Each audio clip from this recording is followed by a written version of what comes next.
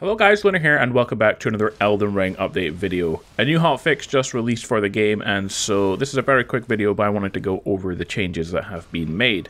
The update is aimed at improving the stability of gameplay on PS4, PS5, Xbox One, Series X, S, and Steam.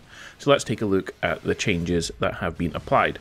Fixed a bug in which the effect duration of the Cerulean Hidden Tears was revised downward. Fixed a bug with Melania, Blade of Mikola, in which her HP was not healed correctly in the online multiplayer environment.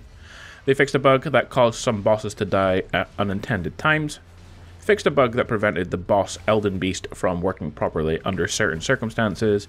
And they also fixed some texts. And they overall improved the game's stability. So that is it for this video. There's not a whole bunch of changes, but I just want to let you guys know what had changed if you turned on the game today and you noticed there was an update, or that you noticed the multiplayer servers were down as well. And just in case you're wondering, the version of the game is the 1.04.2 regulation version, which you should see in the main menu after you install the update.